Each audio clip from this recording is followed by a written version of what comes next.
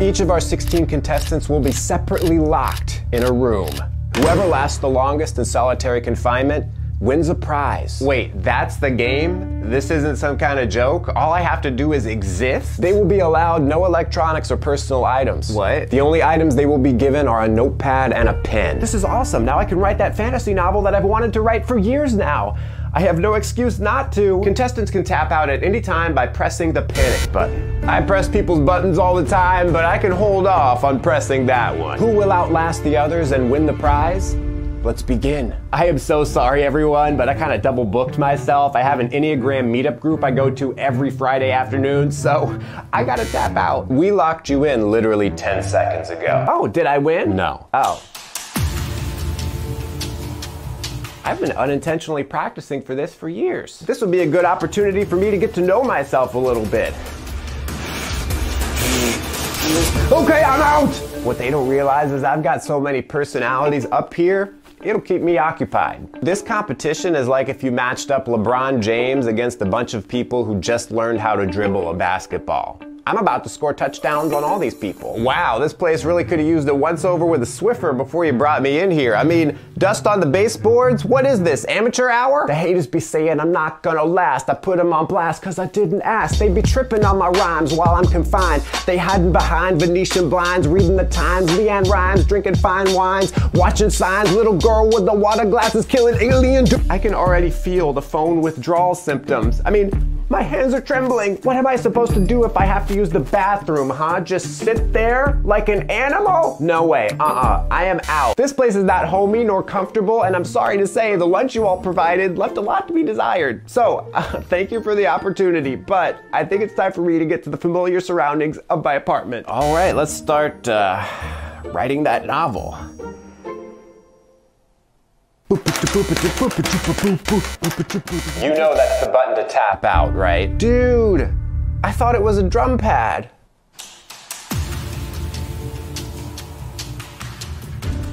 What? Where did it go?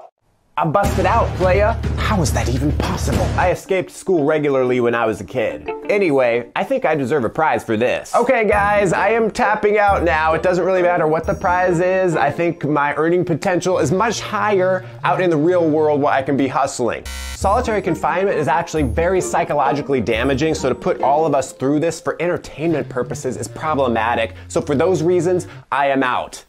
Plus, I really miss my friends.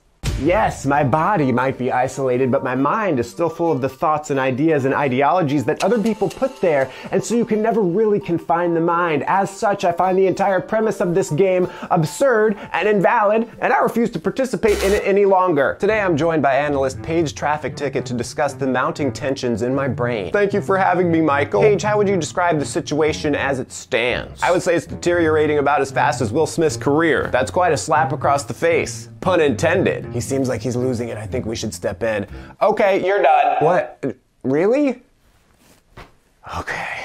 Wow, with all of this time alone, with no distractions, I feel like my mind is firing on all cylinders now. It is like I am ascending to a higher plane of existence.